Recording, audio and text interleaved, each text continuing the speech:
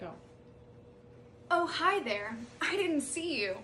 My name's Sophia, and welcome to my warm November home. Today I'm going to show you all that I made for Thanksgiving.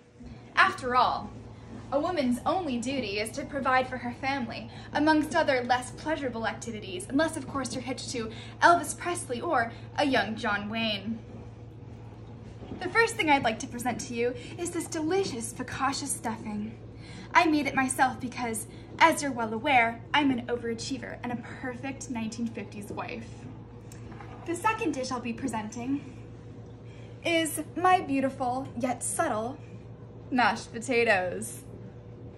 Then we have delicata squash, which is drizzled over with zucchini and broccoli.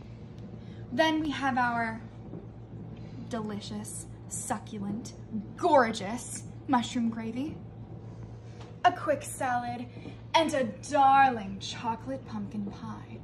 But ladies and gentlemen, don't salivate too hard. We have one final dish, something we'll be beginning with. Let's come over here.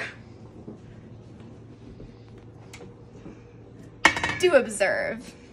It's my vegan tomato soup. Smells like a good marriage.